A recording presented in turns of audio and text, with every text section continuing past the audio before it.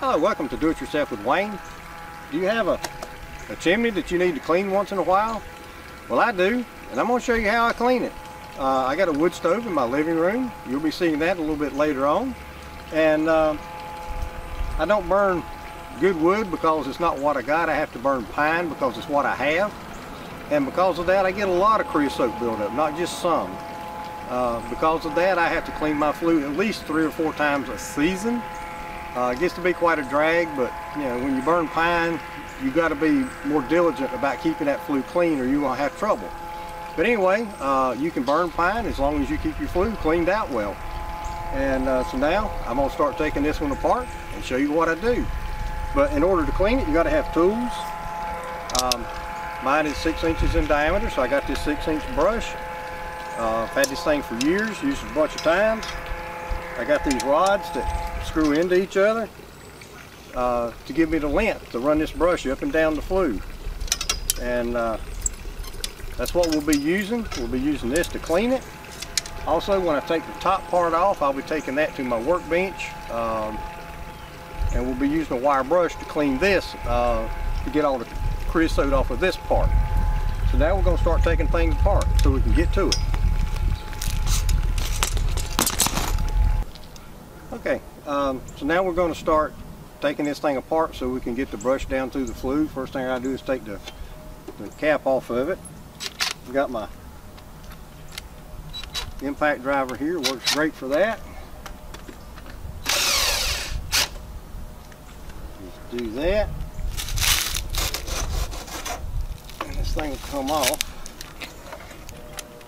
Alright, now in my case, one problem that I have is once I get the brush all the way down in there, this is so high it's hard to pull it back out.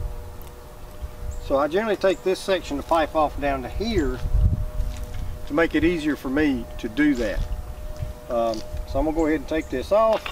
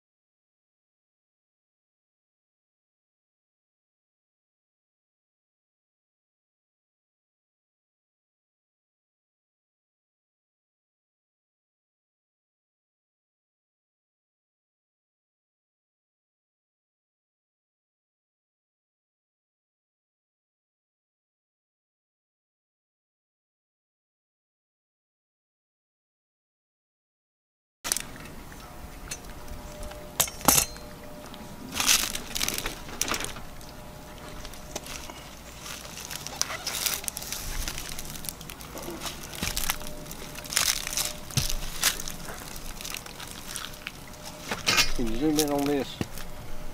See the crud inside? Okay, this is the crud that is typically on the inside. That's the creosote stuff that can catch on fire and cause a chimney fire. That's what you're trying to clean out. And sometimes it gets built up a lot heavier than that. Like I said, it's been a while since I cleaned this out, but I haven't used my stove a lot since the last time I cleaned it. So this is not real bad. Believe me, I've seen it a lot worse than this before. But that's the clearest creosote that needs to be cleaned out. And contrary to what I used to always think, the creosote that builds up is not soot. It's not ashes. It's a hard, crusty stuff. I don't know how well you can see that. If you can zoom in on that.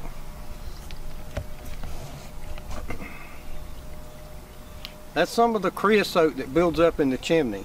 Now, like I said, I've seen it a lot worse than this before, but this stuff here is hard, it's crusty, and that's the creosote. And if it builds up enough, it can catch on fire. And that's why you clean your chimney. You don't want that to happen. And also, I have had mine get built up so bad that the chimney wouldn't even draw smoke good. I never had it get stopped up.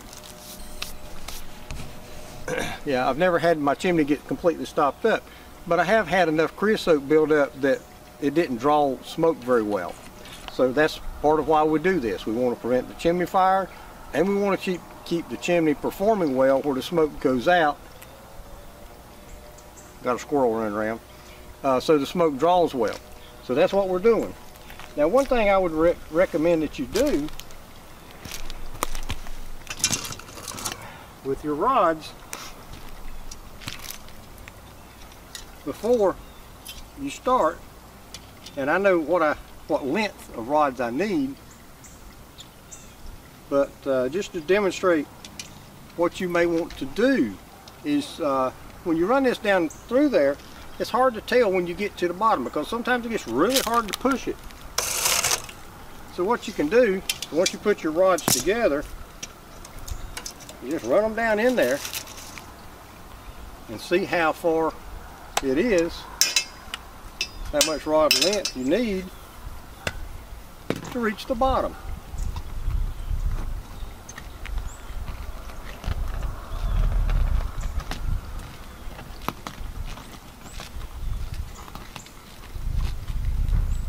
Okay, you do that and just run the rod down through there.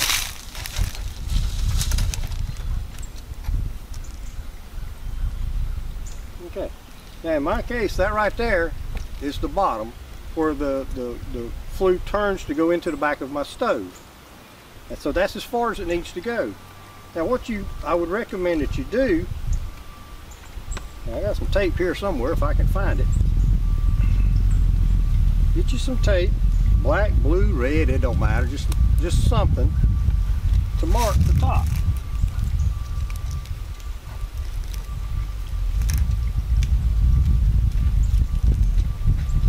Now that way when you're running your brush down through there, you know when you get to that, that's where you need to stop. Now remember, right now your brush is not on the rod, so you really need to stop about there because you got to add the length of your brush to where your blue mark is at. So you really need to stop when it's right there, not here. Just keep that in mind as you're running your brush down in there. All right, now I'm going to tighten this up a little bit more because I don't want this thing to fall apart.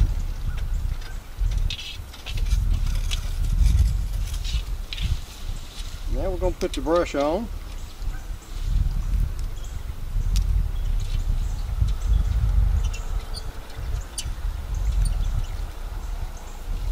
Just going to push it down in there. Now, as you can see, it's getting harder right there. That's not unusual. I think when mine gets to the flue that's actually in the house that you can see, I think it's a little bit tighter and it's harder to push it down through there. That's one reason you want to mark your rod so you know how far to go. And sometimes you just need to lift it up and down some. And there's more of that creosote coming out that you want to get rid of.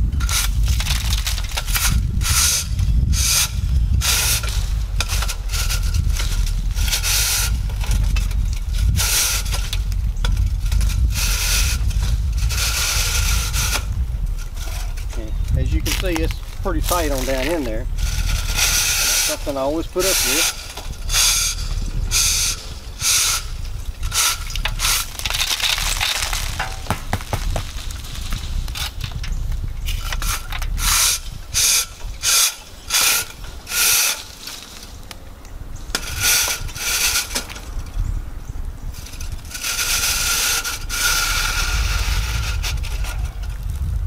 Remember right there is where I marked my rod as being to the bottom. You had the brush, you should be about here when the brush is all the way to the bottom. So I'm not quite there yet, but I'm getting closer because it does get tighter down there. You can see how hard that was to get the brush to turn to come back up.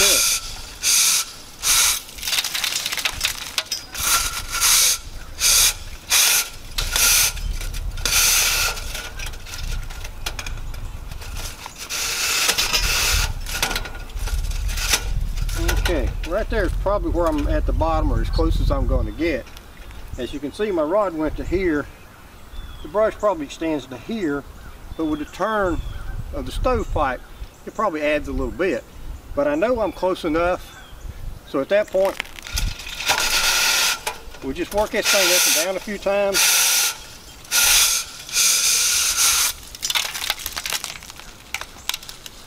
And all that black crusty stuff is what you're trying to get out. It's not soot that's in your stovepipe, it's that black crusty stuff, the creosote. And as you can see, as you run it up and down a few times, it gets easier because you're getting that stuff out. All right, there we go.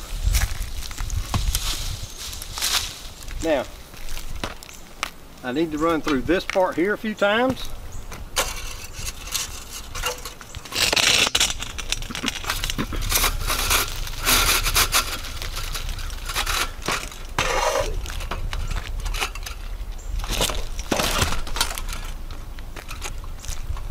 Worry about me, I'll pop this out.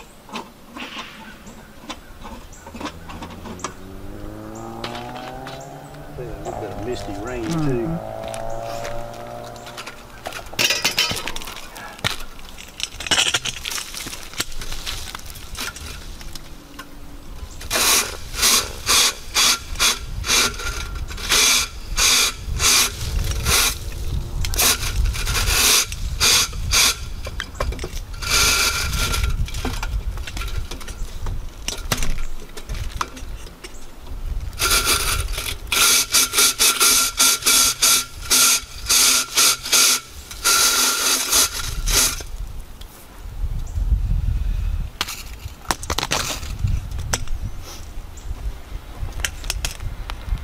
Now, if you can see that pile of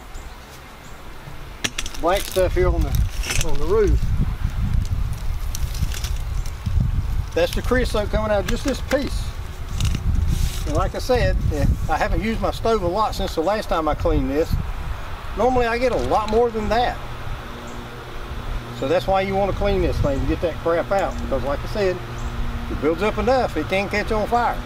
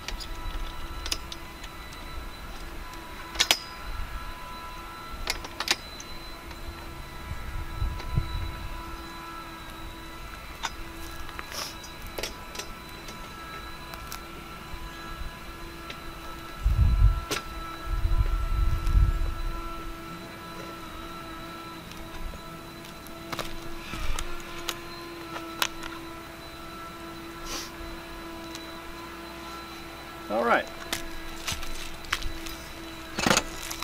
now we're going to take this part, I'm going to go down to the workbench and disassemble it a little bit and clean it up real good. Okay, here I am ready to clean the cap off my wood stove flue. As you can see, I'm dressed a little different. It started raining on us as we were doing that, so we had to stop. It's been a couple of days now. We're going to start out, we're going to take this thing apart. Got some thumb screws here. Take these off.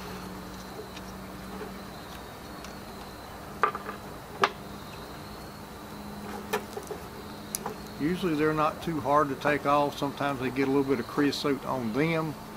You may have to take your wire brush and clean the threads a little bit.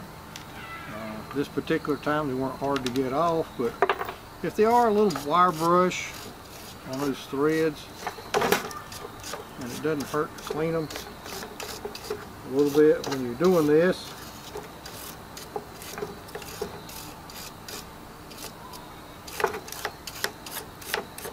Just makes it a little easier to put things back together. We're going to take the top off.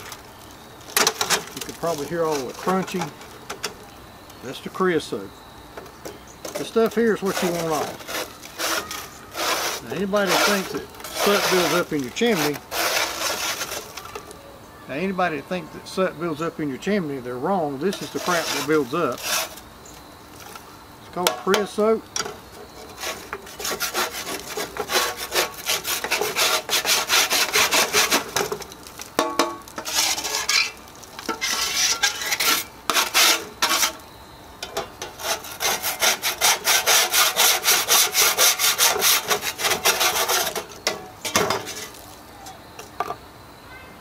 But that's what you're cleaning out. This stuff, there's a bigger piece, you can see that. I mean, the stuff just crunches if you mash on it. But that's the stuff we're cleaning out. This screen comes off here. We want to clean that with a wire brush. We want to clean this. A lot of this a putty knife will take off.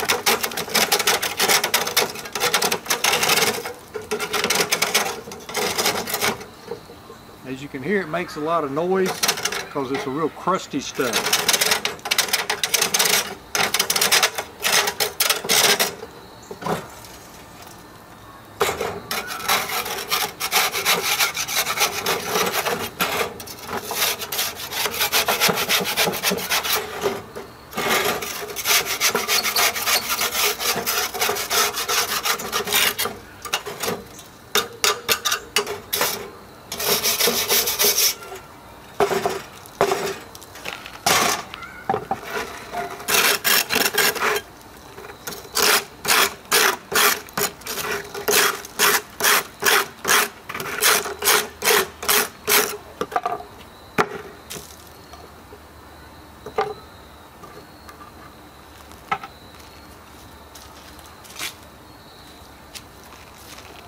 Thinking I just lost some of my parts, but there they are. So basically, this is what you're getting out. I know I keep saying this, but that stuff right there, if it builds up enough, it will burn. It will catch on fire and cause you trouble. I'm going to push that off to the side over there, just to kind of get it out of my way.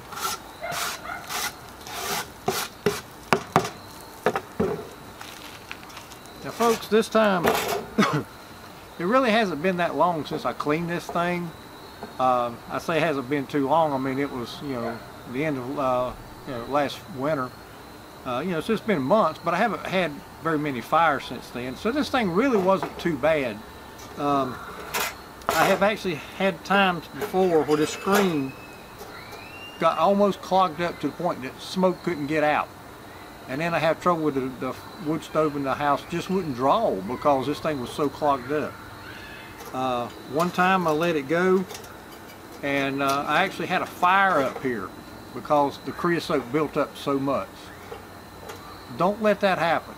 You know, if you have to clean this thing out once a season, if you have to clean it out, you know, once a month, do what you got to do to make sure the creosote doesn't build up much in this thing, because it is a fire hazard. Most of this stuff can take a little bit of fire, but it can't take a lot. And depending on how your flue is installed and a lot of different factors, you know, the age of your flue, it's just a really bad thing to have a fire in your flue, and you don't want that. So keep this stuff clean. When you clean it, it doesn't have to be spick and span. Don't worry about that. Just get the bulk of it off. Get as much as you can off. And then put this thing back together. Put it together like so.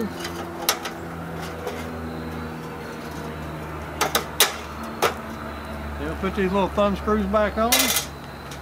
And this part will be ready to go back on the chimney, or the flue.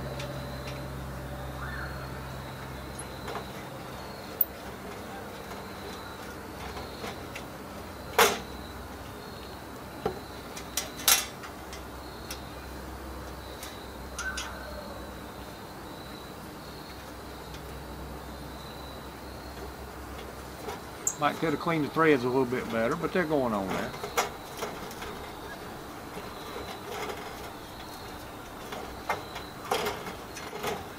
That's the tight one right there.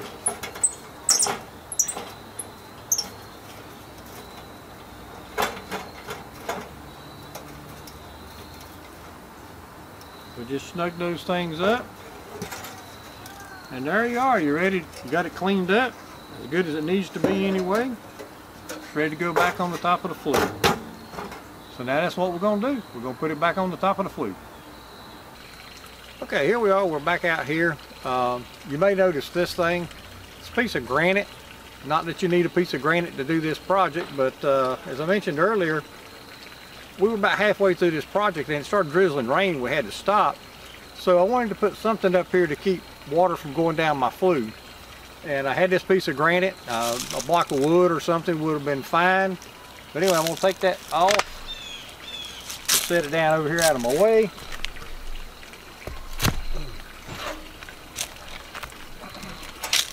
Then here's my cap. Just turn it around the way I want it. Squeeze it down on there.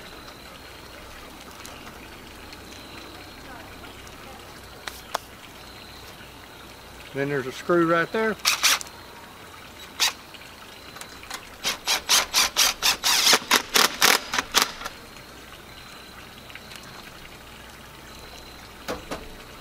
Just like that, and we're finished up here.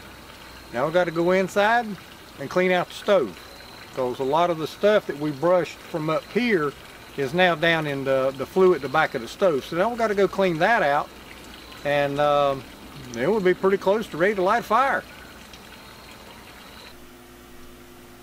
Okay, this is my stove in my living room. This is the stove that goes to the flue that goes out the top of the roof that we just cleaned out. And if you hear that ding, this pipe will ring like that if it's good and clean. It doesn't take much creosote and you don't get that ring. So that's an indicator that you can use if you have, you know, this metal stove pipe like this leading out from your stove. But I will tell you that ringing noise goes away pretty quickly when you start burning wood, particularly if you have to burn pine like I do. And another thing I'll show you a little later, this is my little cast iron pot for putting water in to boil it. Looks like a little dragon.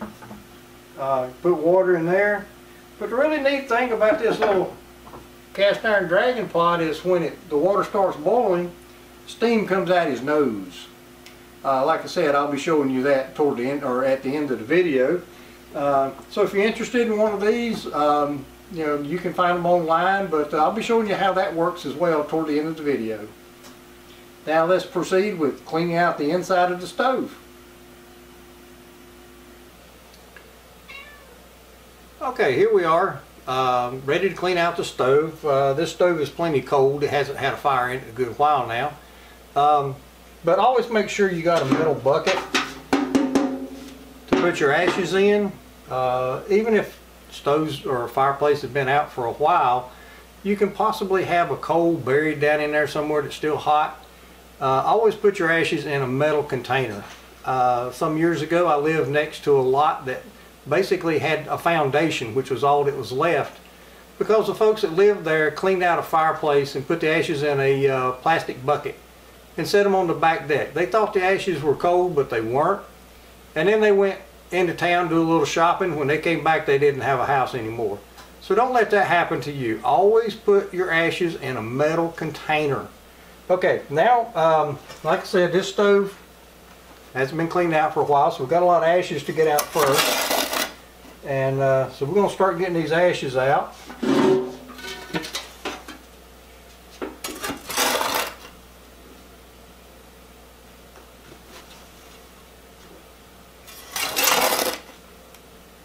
I suppose most of you have done this before if you're watching this video, but You want to be real careful you don't stir this stuff up any more than you can help, because those ashes will get all over your house if you ain't careful.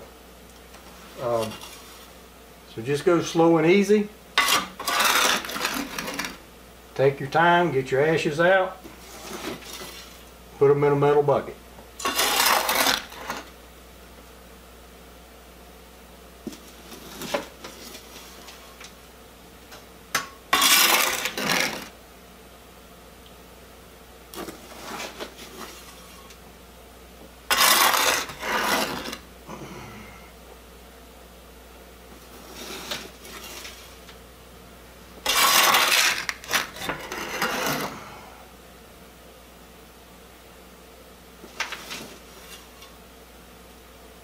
I stirred that up just a little bit. See all that ash coming out?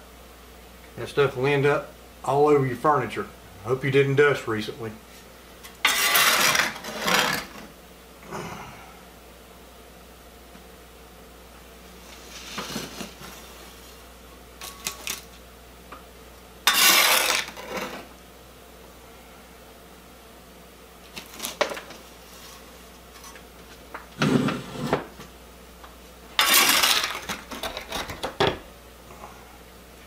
Almost to the back of it.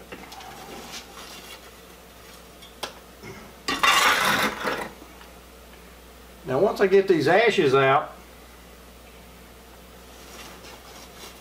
I'll be able to get to the back of the stove where the flue is at and get the creosote out of the flue that we brushed down from the roof.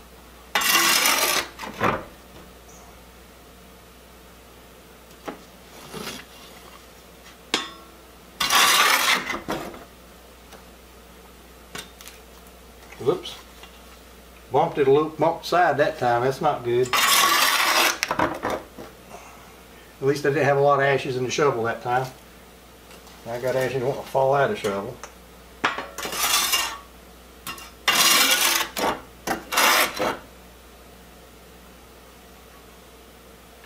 Okay, I'm going to take this out and dump it just to get it out of here.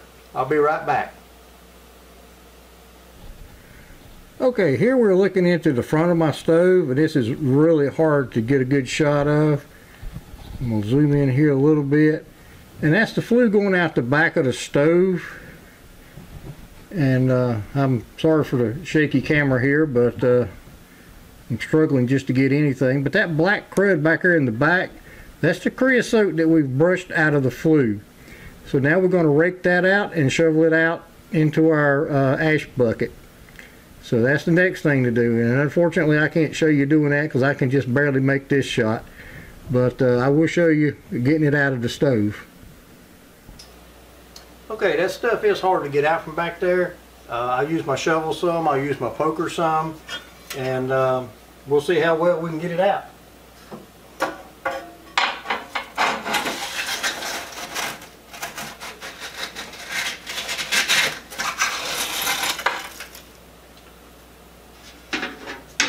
Right there is a shovel full of creosote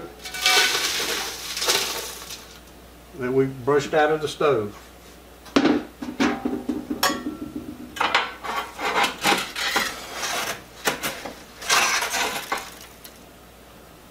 And a second shovel full.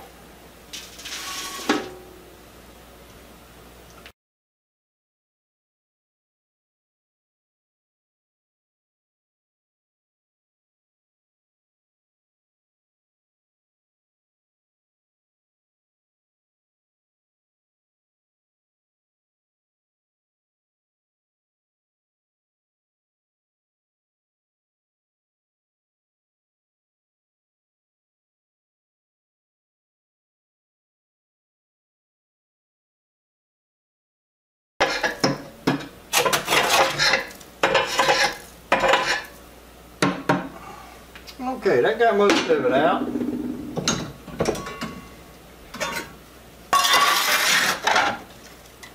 Now I'll scrape it out of the stove.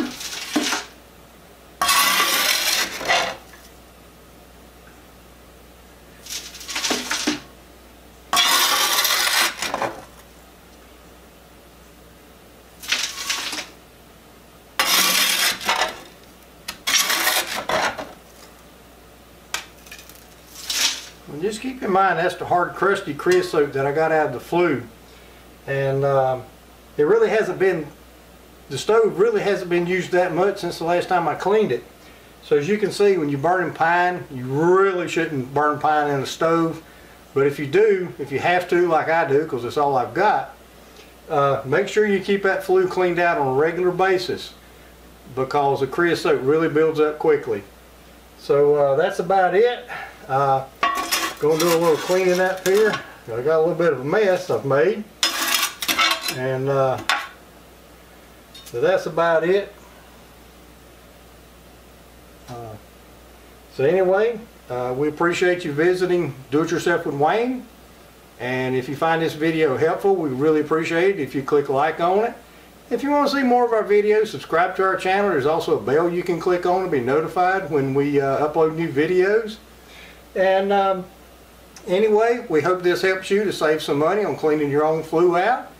There are people that make a living out of cleaning fireplace flues for people, and it's not that hard to do. It takes you a little time. You got to get up on the roof maybe, but you know, if you're careful and you got a couple of little tools that don't cost that much, you can do it yourself. So thank you for visiting Do It Yourself with Wayne, and have a great day.